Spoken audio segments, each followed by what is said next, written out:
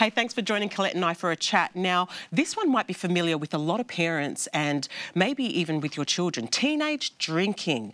That's something that I guess affects a lot of parents who have teenagers, or maybe even their peers, their kids' peers. So how do we manage this teenage drinking? Is it a problem? So what's actually very encouraging is that we are now seeing statistics to say in Australia and many countries around the world, not all, teenage drinking has actually declined. Right. So that's quite encouraging. Teens are actually making better choices around alcohol than we did when we were young. And that's fabulous news. So I think teenagers always get a bad rap, and this is a wonderful statistic to talk about.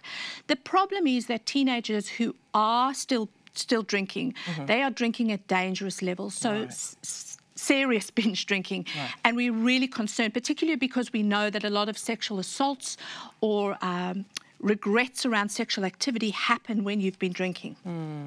Now, how can, as parents, we talk to our kids about this? Because I know a lot of teenagers would be experimenting. Yes. So where is the line drawn between being an open parent but also telling your child, steer clear? Well, interestingly, on the parent side, one of the reasons that there is this decline is actually this reduction in parent supply of alcohol, because parents are becoming aware of the dangers and the detrimental effects to the developing brain. So we know that it inhibits the way teens can plan or think ahead. It impairs their judgment. There's a lot of bad decisions that happen, and it damages the brain. So parents are tending not to supply. The interesting thing is the myth that we even experienced when we were growing up was, well, if I give my child alcohol in my home in a safe environment in small quantities, they will actually make more responsible choices around alcohol. The opposite is actually true.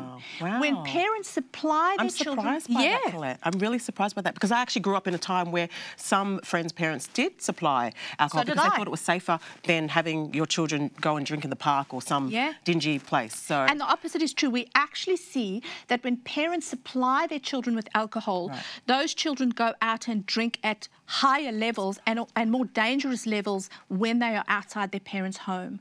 And so I think it's important for us then just to be careful with our teens when they go out to parties. To say to teens, just say no, is crazy. I mean, the peer pressure is enormous. We actually need to give them scripts to say, safe outs. Oh, you know, I've got sport tomorrow, or I've got a really bad headache, or my mum's got to pick me up, she forgot it's grandma's birthday, or give children options before they get into that situation. Also, peer pressure, positive peer pressure, is powerful.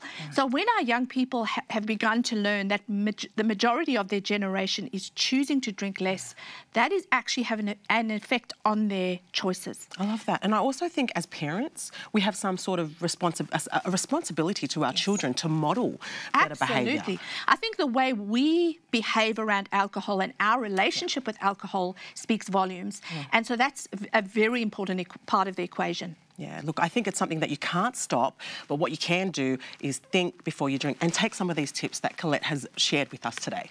And I think also what's important is that if people are struggling, they seek professional help and seek advice. So important. Get that professional help.